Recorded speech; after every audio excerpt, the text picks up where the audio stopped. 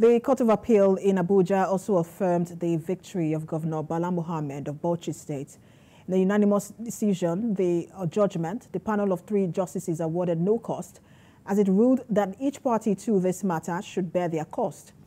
On the plea that there was no compliance with the electoral laws, the court ruled that the appellant again could not prove this, as some of the witnesses who testified did not vote on election day, and those who voted only spoke based on what they saw in their polling units alone. On the issue of unprofessional conduct of INEC officials, the court held that the same views with the tribunal, that this was never part of the plea by the appellant at the lower court.